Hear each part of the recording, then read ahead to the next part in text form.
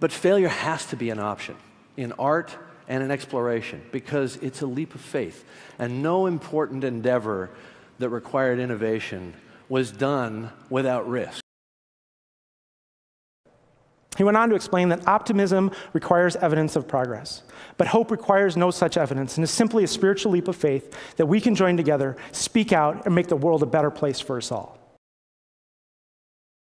But the fact is that it takes a leap of faith about losing control. And almost nobody who is in control is ready to take leaps of faith. It'll have to come from kids and other people who are starting companies in a different way.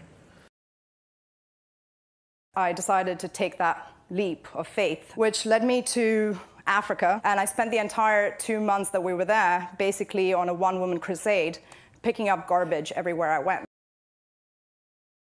And what we saw in very short order was people, factory owners, factory managers, did make that leap of faith. They did abandon the old model.